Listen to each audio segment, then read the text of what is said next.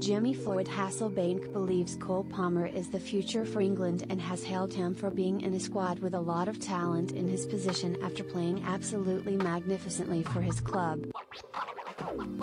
When Chelsea spent £42.5 million for Palmer from Manchester City in the summer, they didn't know exactly what they were getting. Obviously, a City Academy graduate is likely to have a lot of talent. However, he'd played just 41 senior games for City over the course of 3 seasons, mostly from the bench, and had been directly involved in just 8 goals. As such, the Blues will be delighted with the way the transfer has panned out. They've trusted Palmer with a starting spot, and he's repaid the faith with 14 goals and 12 assists in all competitions. He made 2 cameo appearances for England off the bench in the last international window, and the way things are going for him now, after being picked in the next 3 Lions squad, he could well be in line for some starts. Hasselbank seemingly thinks the side should be built around Palmer, as he feels he is the future of Gareth Southgate's side.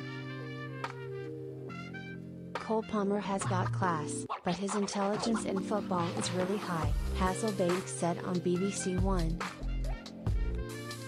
He is the future. He's in the squad, he plays absolutely magnificently for his club. There's a lot of talent in his position, but he's in the squad.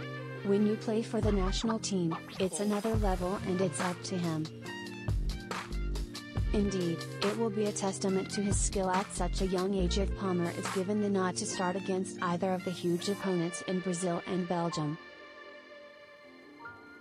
He's played a very solid hand in big games for Chelsea to this point, though. He's scored in league games against City, Manchester United, and both scored and assisted against Tottenham and Newcastle. On top of that, he scored a brace in the second leg of the League Cup semi-final and scored and assisted in the FA Cup quarter-final. Whatever challenge has been thrown Palmer's way this season, he's managed it perfectly, so against high-quality opposition Brazil and Belgium. There's no reason to suggest he would not do the same. If that happens, he's likely to be called upon by England much more often.